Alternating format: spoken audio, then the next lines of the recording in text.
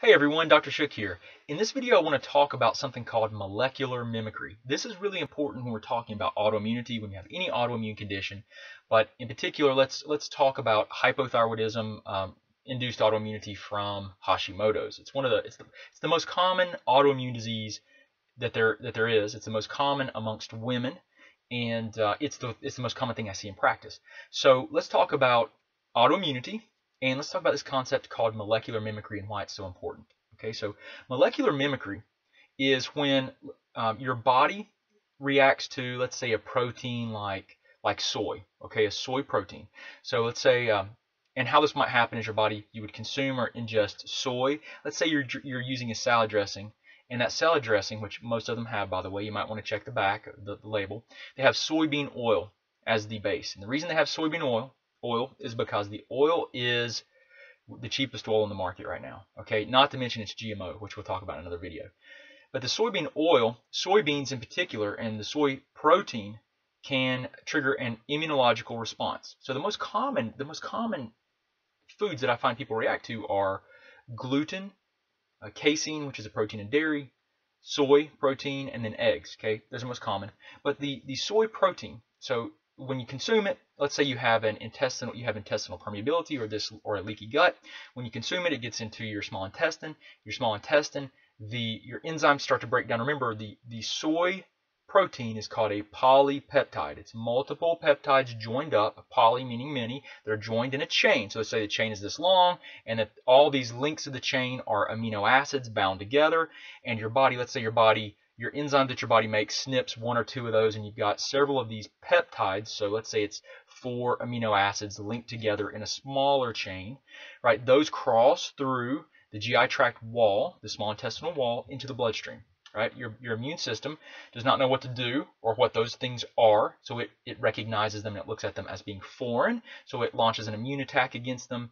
It memorizes the amino acid sequence, so it sees that let's say it's a 4 peptide sequence. It looks at that, it memorizes it, it launches an immune response against it, and then it mobilizes the immune system to circulate through the body and look for it. Okay, so let's say molecular mimicry, that molecule, that 4-chain amino acid that's circling around your bloodstream and that your immune system has become sensitized to, that was part of the soy protein, right?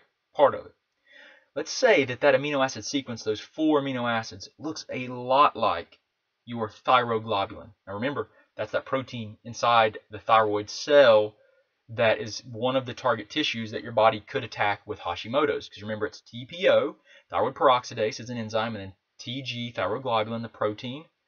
Your immune system with Hashimoto's can attack both of those, one or both. Okay, one or both.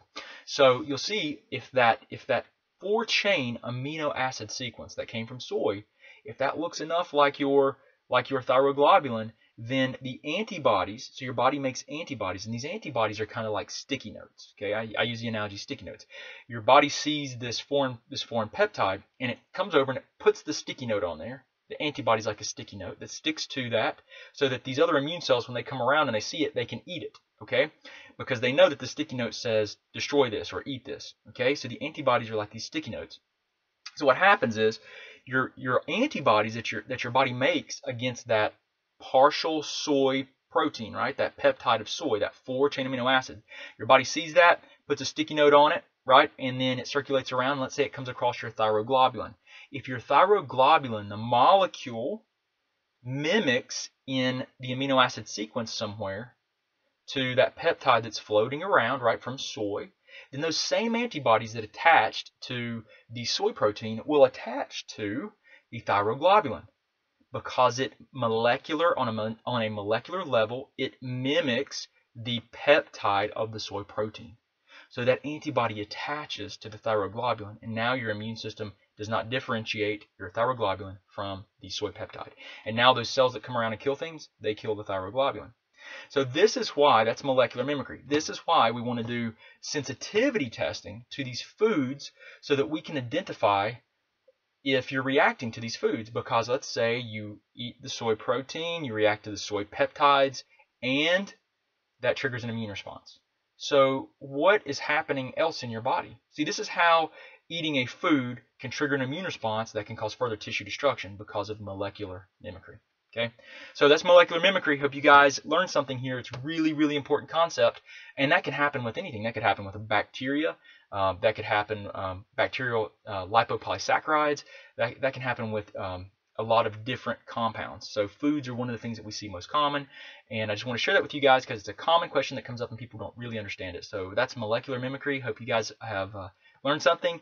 Dr. Shook here. If you guys have any questions, let us know. Comment below if I can help you out. I'll do everything I can to help you guys absolutely understand this better so that you can become empowered and take your health back. But I appreciate you guys coming here and trying to learn more about your health, your thyroid, and your autoimmunity. So have a great day.